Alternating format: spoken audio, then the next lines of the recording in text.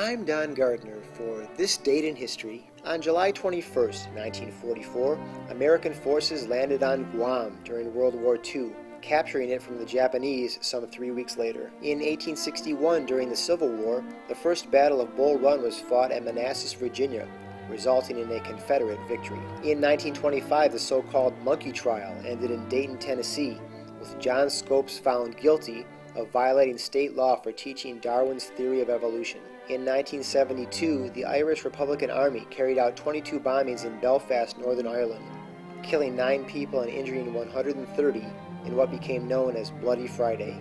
And in 1999, Navy divers found and recovered the bodies of John F. Kennedy Jr., his wife Carolyn, and sister-in-law Lauren Bissett in the wreckage of Kennedy's plane in the Atlantic Ocean off Martha's Vineyard.